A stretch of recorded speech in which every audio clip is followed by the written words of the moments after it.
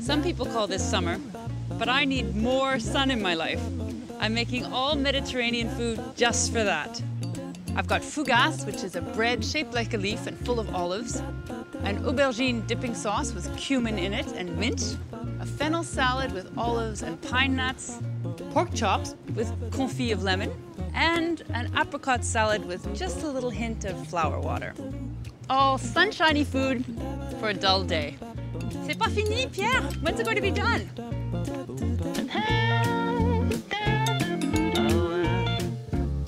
Will I see you again?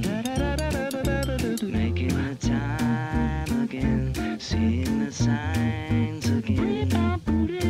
Come over, and we'll meet again. Da da da, da da da da. Bow down, do do.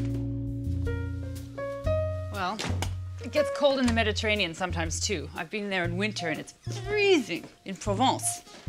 So I think bread baking is the thing to do because even in warm climates, you have a need for bread. Bread's everywhere. So I'm making fougasse, which is a leaf-shaped bread from Provence, a lot like focaccia, and it's got olives in it and rosemary, so sunshiny flavors inside.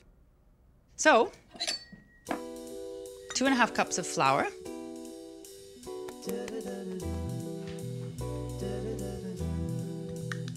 Right here, I have yeast, which has just been in warm water just for 5 minutes. I'm just going to stir a little bit of this flour into the yeast. Now, salt. Never forget salt in bread because it tastes like nothing otherwise. I'm putting a teaspoon in. I'll just mix it around. Now, actually, fougasse is quite a lot like pizza dough, but you add eggs to it, so it's richer than that. Pretty much the same thing. It's still quite flat, despite the yeast. Crack in 2 eggs. And also oil, because that will make it, a little bit of fat gives extra flavor and it kind of makes it, changes the texture a little bit. 2 tablespoons of oil. Olive oil, of course. I'm just going to mix this in the well, the eggs and the oil. And then put the yeast mixture right in with it.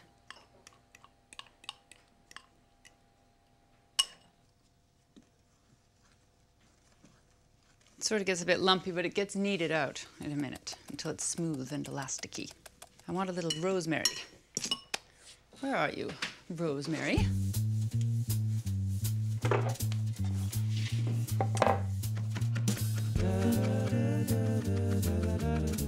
Okay, that's about a tablespoon. Just put it right into the flour. And about 1/2 cup of chopped green olives.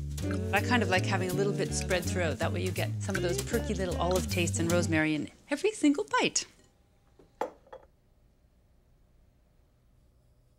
And mix it up so that the dough is quite wet underneath. You just have to work it. So in the bowl at first, and then you can flip it out if you want.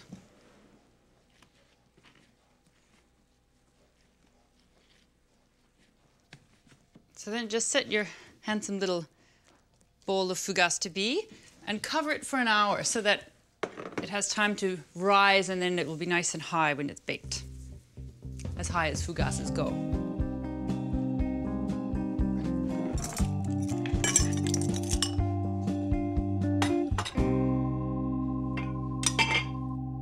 You ready?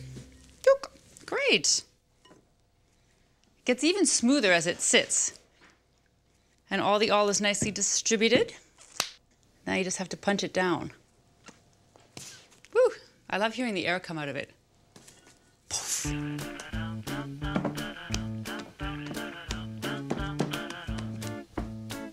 So then just give it a quick knead. Oh, I just love how bread feels in my hands. You have to make bread with your hands just for that,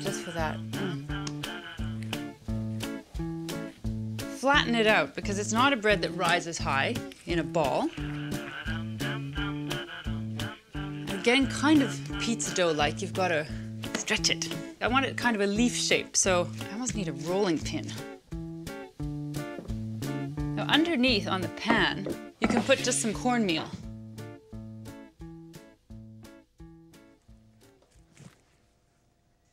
lay it right on the cornmeal like that. So just stretch it out. There. Only that looks like a tongue, not a leaf. Oh well. It will look like a leaf in a second because I'm going to make little slits in it.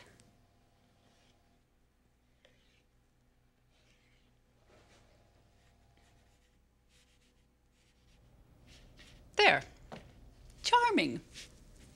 I'm just going to let it rise for another 15 minutes just because it has a tendency to go up, and then I'll just make sure the holes are nice and wide and bake it. I need the oven at 400 degrees.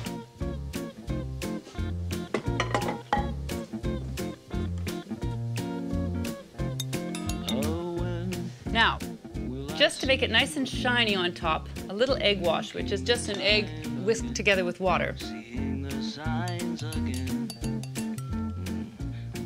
There. It needs about half an hour, and it will be nice and high and golden on top. It's just perfect, and still shaped like a leaf.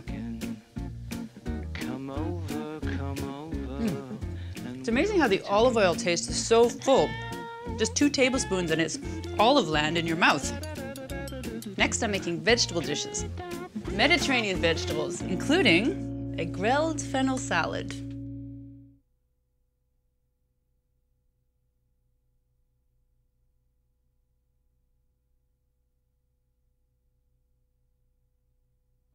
You're still in the same spot where I left you. This is making me nervous. No, I see that. Are you hungry? Je suis affamé. Affamé? Well, I have a little surprise. Attends 2 minutes.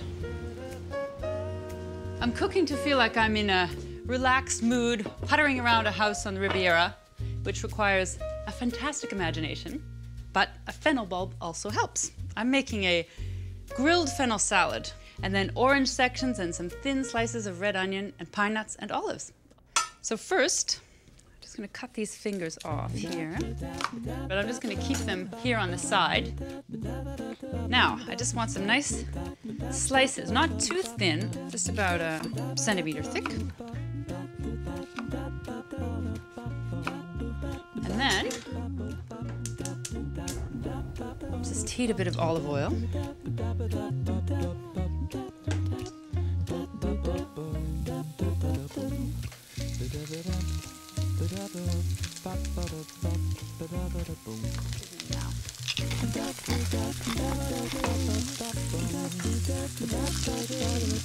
Just using fine salt here, but I'll add a little extra in crunchy form later.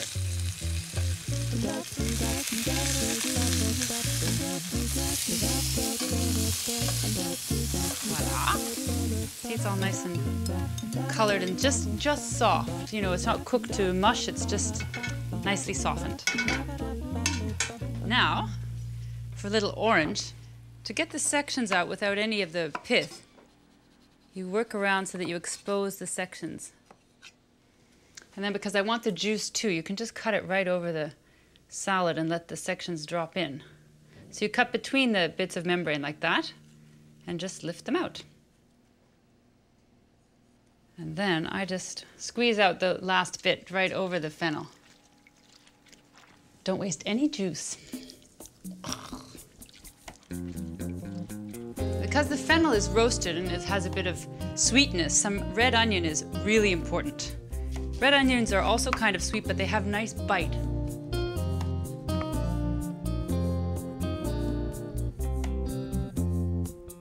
Now, for some black olives, a little bit of a briny note. These are Niçoise olives from the south of France, of course. Some toasted pine nuts. That will give nice nutty crunch. And finally, these nice fronds, anise flavored. And I don't chop them too much, just a little bit.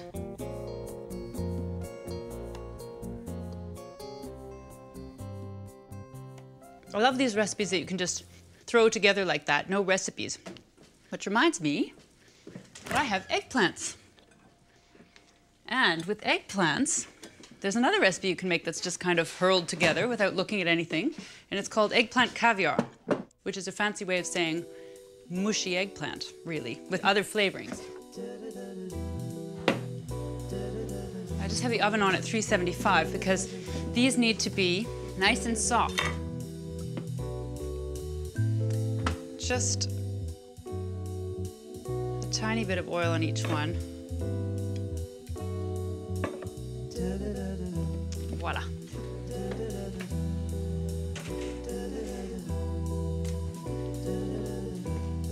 They really are so spectacular. If I could have them pierced, I'd wear them. Reminds me of these tiny eggplants I saw in France. They look just like eggs.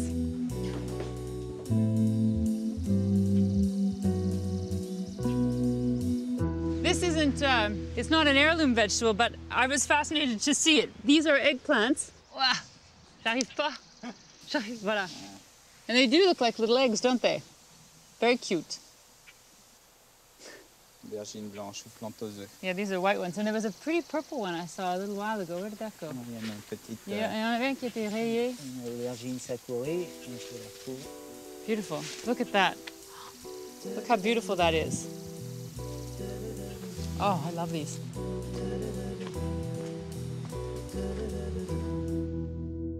Now for my eggplant. So the flesh now you can see is just applesauce soft. Just mash the flesh like this. A little garlic. Now, apart from garlic, the other classic ingredient is cumin. And the other thing I add is mint. This is not traditional, but I do like to add a little red pepper just because it is so pretty.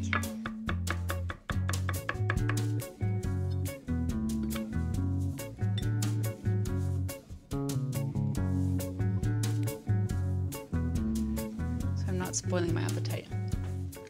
It's really good on fougasse. It's just the right amount of cumin.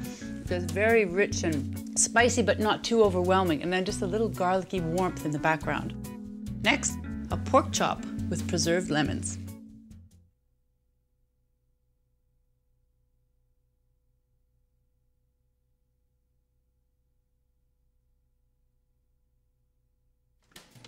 Pierre! Pierre? How is it? Délicieux. C'est bien? Délicieux. Well, I'm making you something even better in a second. It's a bit of a dreary day, so I'm making all cheerful Mediterranean food. I have a pork chop next with preserved lemon, and I think the most cheerful garnish it can possibly have is a lovely branch of cherry tomatoes. I have the oven on at 400, and they just need a dribble of olive oil, and if I roast them for half an hour, they'll collapse right on the vine.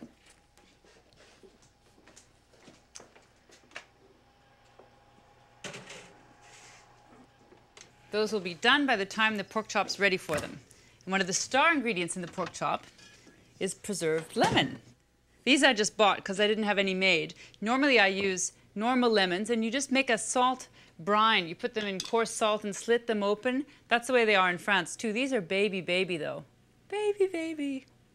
Anyway, the interesting thing about them is that you only eat the skins, because in the salt brine, the skins they sort of cook. And so they're very soft, and that's the part you eat, not actually the fleshy bit. So you just cut out the flesh. I love the taste of it. It's salty, citrony, but tastes completely different from fresh lemon. Now my pork chops. Nice, juicy, fat ones. Look at this day. Ugh. Just gets worse and worse. I love a nice juicy pork chop with lots of fat. So, I'm just heating my pan with a bit of oil, despite the fat, just so it doesn't stick. And then, seasoning them with salt and pepper and sugar, which is a trick that a chef taught me. And you just use sugar like salt, a tiny bit, and it just helps caramelize them even more.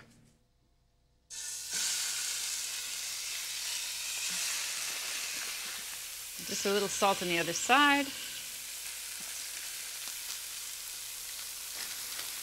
I'm just browning them at this point, not cooking them all the way through, just giving them color on both sides.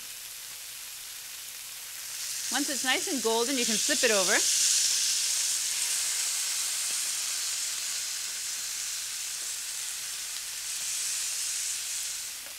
So the next thing, a cup, 3/4 of a cup of white wine, just to deglaze, a handful of olives, and maybe half this lemon. If I add it all, it will lose some of the perkiness, so I add half now and half later. And that needs just about 10 minutes covered to finish. It reminds me a bit of tagines, the tagines I had in North Africa and Morocco. And for tagines, they use terracotta. I don't know why I didn't use this. I love terracotta. It means cooked earth or terre cuite. And actually, if you get really good quality stuff, you can cook with it on the burner. In fact, my Moroccan friends say, it's horrible to cook anything in metal because it changes the taste of food. They prefer everything cooked in this nice earthenware. They're so pretty too, very Mediterranean. These should be good. As soon as they're tender, and you just have to kind of cut in to have a look, right by the bone, they're good for me.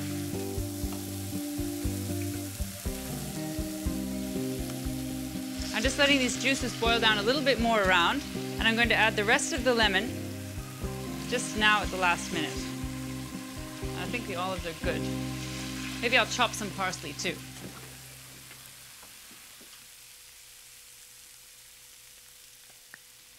A nice plate for Pierre.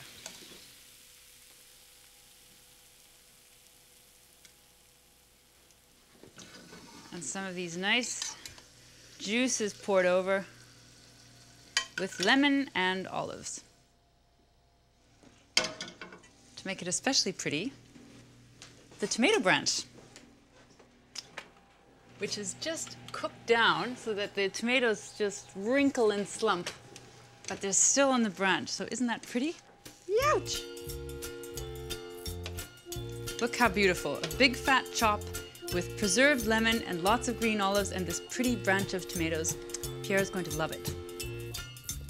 I give you wine, but I don't want you falling off your ladder. Donc quand je travaille, faut pas. Yeah, no accidents on the job. I'm making one more thing, an apricot salad, which is very Mediterranean because it has pistachios and orange flower water.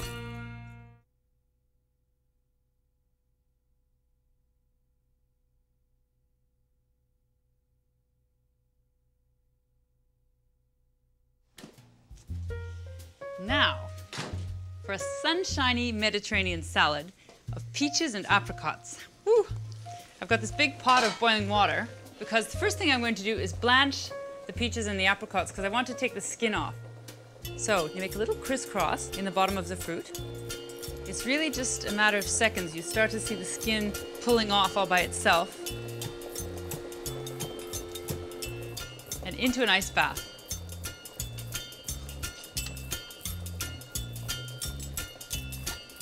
And for the apricots, I think I'll use 6. They're so nice and fuzzy.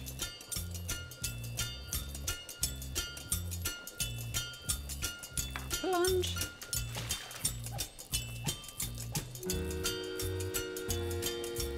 In they go. See how bright and orange they are? Okay, now for a little syrup, just because they need a little sweetness around them. Some sugar, 2 tablespoons of sugar into a saucepan, and 2 tablespoons of honey, and half a cup of water. And this will make a lovely sweet syrup.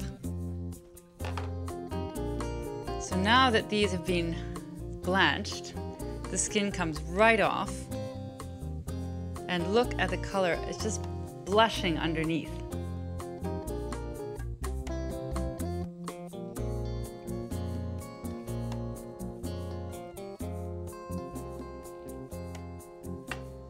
So to go on the salad, I have some pistachios, which match the apricots, geographically speaking. And they look great on it because there's that bright, lovely green, jade-like. And I want to see it, that's why I've got to chop in.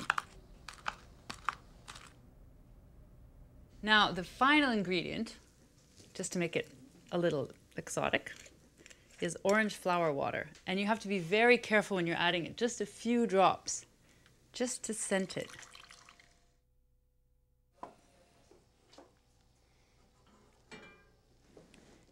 You can just just let it cool a bit if you want, or if you're impatient like I am, you just spoon it over the fruit. It makes it glisten. And then just scatter the pistachios over top.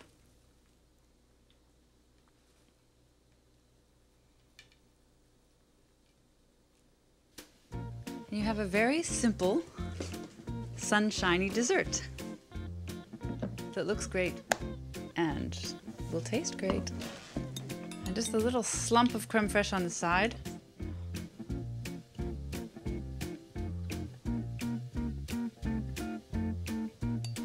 And that's a beautiful little summertime dessert. So even if it's not sunny outside, it's sunny on your plate.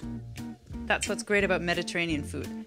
A chewy leaf-shaped fougasse bread with lots of rosemary and green olives, a colorful roasted fennel salad with crunchy pine nuts and juicy oranges, a smooth aubergine puree with cumin and garlic, pork chops with olives and preserved lemons, garnished with a pretty roasted branch of baby tomatoes, and an apricot and peach salad accessorized with pistachios and a perfumey splash of orange flower water. A whole Mediterranean menu with a northern view and Pierre.